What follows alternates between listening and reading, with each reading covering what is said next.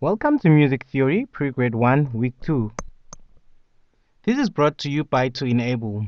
This week we will take a look at ledger lines and spaces, note values, and rests, covering notes on the keyboard, ledger lines and spaces, note values, and how to write notes. Let's begin our Week 2. Firstly, let's take a look at notes on the keyboard. We all know that a piano has a set of black and white keys. A set of black and white keys. Let's take a look at this is an example of a keyboard. White keys, black keys. Set of black and white keys. Letters used for keys are the same letters or same alphabets that we use in music from A counting to G.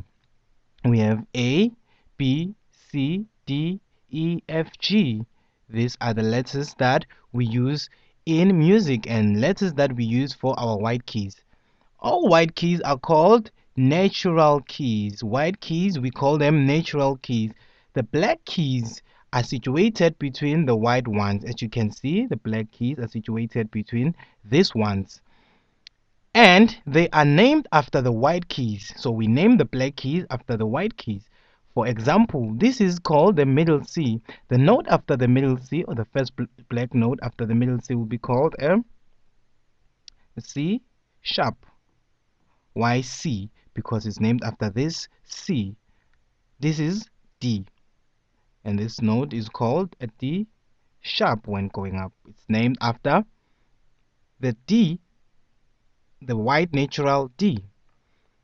But we will also look at keys or black keys as accidentals in the following chapters of grade 1, which we will learn more about. The C in the middle of your keyboard is called the middle C. The next note from the middle C will be a D. This is the middle C and is located on the ledger line of the staff. That's below the staff. The ledger lines are lines and spaces below or above the staff. It's on the space. The E is on the first line of the staff. F on the first space of the staff. Then we have a G on the second line of the staff, which is the treble clef, sitting on the treble clef. A on the space. B line. C on the space. Remember that notes above the middle C, they fall under the treble clef, and notes below the middle C fall on the bass clef. Look at the B sitting on the bass clef. The middle C's are the same. A, the last line of the bass clef. Then we have G on the last space of the bass clef. We have F on the fourth line of the bass clef. Then followed by an E sitting inside the space. We have D on the line, C on the second space of the bass clef. This is where notes are located on the staff. Now, in this grade, we will look at two clefs, the treble clef and the bass clef. As we have mentioned before, that we are dealing with the treble clef and the bass clef. Ledger lines and spaces. What is a ledger line? Ledger lines or spaces are lines that appear above or below the staff. Lines, short lines that appear above or below the staff. They function when pitches are higher or lower or below the lines and spaces on the provided staff. They function when notes are higher or lower than the notes on the given staff. The distance between the ledger lines has to be the same as the lines and spaces on the staff. So that means these lines, which are called ledger lines and spaces here, have to be the same as the lines and spaces of the staff. Avoid extra ledger lines below or above the notes, meaning you cannot place a line here if there is no note required.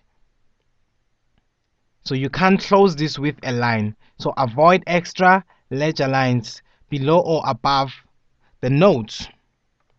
Let's take a look at examples of ledger lines. The last note of the treble clef, we all know that it's seated on the line, which is F. Then starting, followed by G, this is the first space. Then the ledger line would be A, space, ledger line C, space, ledger line E, space. Also below, the last note will be E of the treble, or the first note of the treble clef is E. Going down, D, sits on the space, ledger lines and spaces, space, ledger line A, space G, F on the ledger line. Same goes the last note on the line, or the last line of the bass clef is A, followed by space B, C line. These are ledger lines, né? D, ledger line, space F, G, ledger line, A, sitting inside the space, and this note here, the first line, it's supposed to be a G, first line of the bass clef. Going down, F on the space falls on the ledger lines and spaces, E, ledger lines and spaces, D, seated on the inside the space, C, line, B, space, A, line, G on the space. All these are ledger lines and spaces. This is how they follow each other.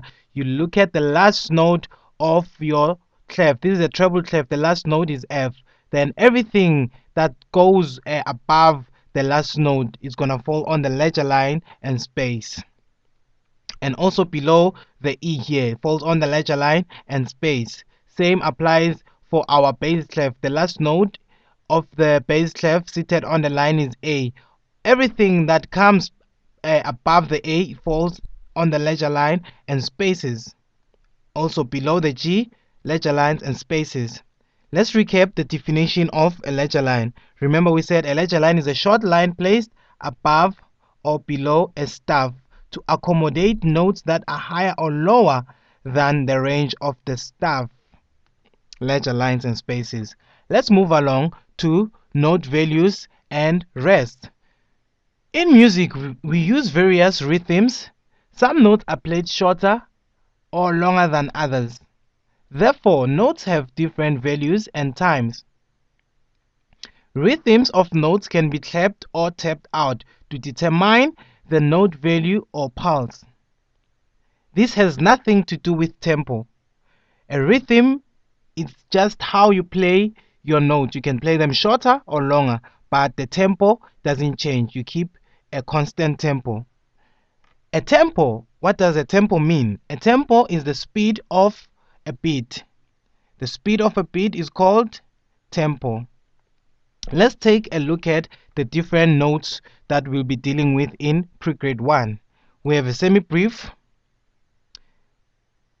we have a minim, we have a crotchet, we have a quaver, and we have a semi-quaver. Semi-brief, this is how it looks, an oval, not round shape, bit shaded on the sides. Then the relative length, it has a relative length of a whole note. And in time, in 4/4 time, it has 4 beats. Lasts for 4 beats. This is how a semi-brief rest looks like. It's a bar facing down. Then an oval shape for our minim with a stem going up. It's not shaded, it's left out like this. Smaller than the semi-brief. This is called a minim. Relative length of a half note. In 4/4 time, it has 2 beats. The rest is similar to the semi-brief rest, but this one is facing up. Crotchet, oval shape, same size as the minim, the oval, but it's shaded. Has the same stem, stretching up or down, but on an octave length. If this note was seated on a C, the stem is going to stretch to the next C. The relative length of a quarter note, crotchet quarter note, in 4/4 times worth 1 beat. This is how a crotchet rest looks like. Crochet rest. Quaver, an oval shape similar to a crochet and a minim, and it has a stem just like the crochet. It's shaded just like a crochet, but this one has a flag. It has a flag. Quaver has a flag. Relative length of an eighth note. It lasts for half a beat in 4/4 time. Then we have our semiquaver, also oval shape, same size as the crochet, minim, and quaver, shaded like a quaver and a crochet, and has a stem, same size, but has two flags. Remember, the quaver only has one flag. Then this one, two flags. It's called a semiquaver. It's half of a quaver. 16th note length. Quarter beat for 4 time. And also the rest, semiquaver rest has two flags. Then the quaver rest only has one flag.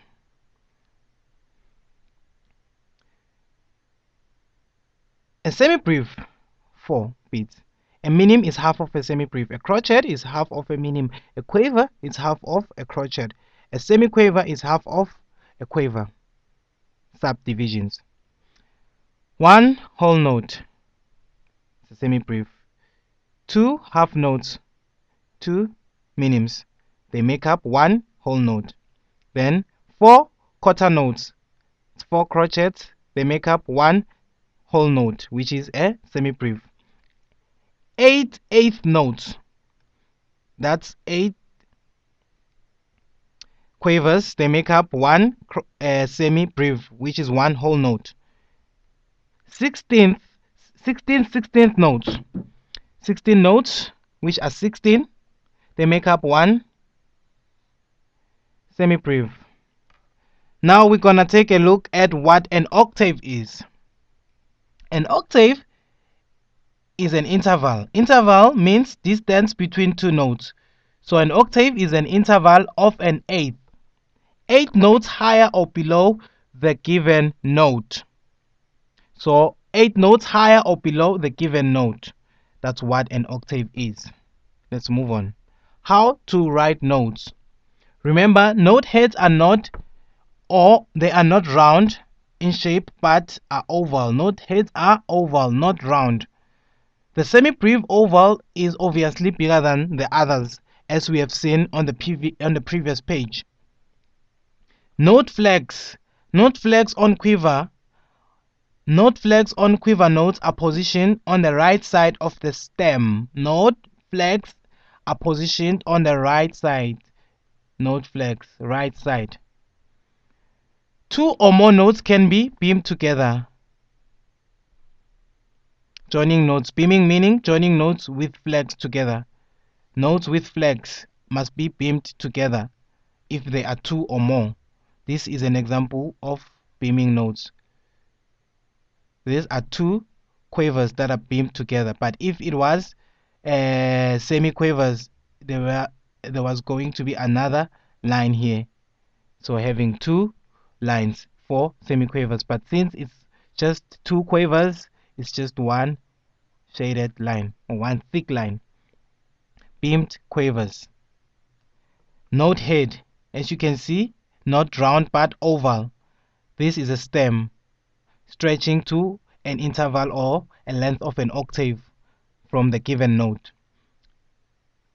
Note stems. When the note stem goes up, it is written on the right side of the note head. When it goes up, it's written on the right side of the note head. And when the stem goes down, it is written on the left side of the note head. Written on the left side of the note head when it's facing down. Notes are an octave in length and should always be straight. The note stems, as you can see. They are an octave in length.